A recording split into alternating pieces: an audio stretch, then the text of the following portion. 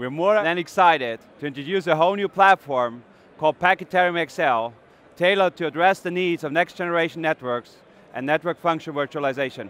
What our engineers have done with this platform is to integrate the highest performance Intel Xeon processors for packet processing and applications, and have combined them with up to 2 terabits of switching capability and up to 600 gigabits of networking I/O that is even hot swappable, field replaceable, and configurable to minimize system downtime and reduce service costs. So this box here is an excellent choice for people who have high throughput requirements, switching and compute.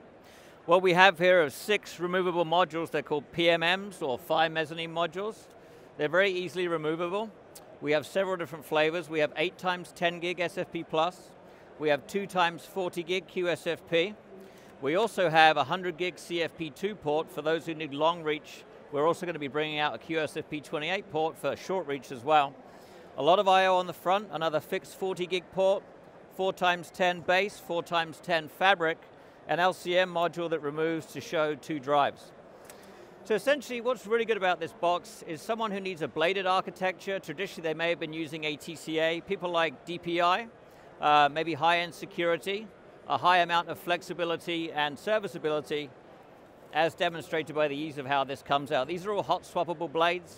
You have an Intel E5 processor here. Today we'll be featuring some next-gen processors from Intel down the line. A dual socket will come next.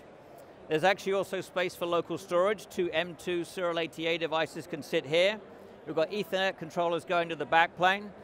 And again, really, this is a great shrink from perhaps someone who's been using ATCA but needs to reduce their cost. We can get roughly the same performance as a 14-slot ATCA system for about half the price and about 1/4 the footprint. So again, very, very cost effective, great for high throughput applications. And again, Intel Xeon today, dual socket tomorrow, and additional I/O coming through these modular PMMs at the front.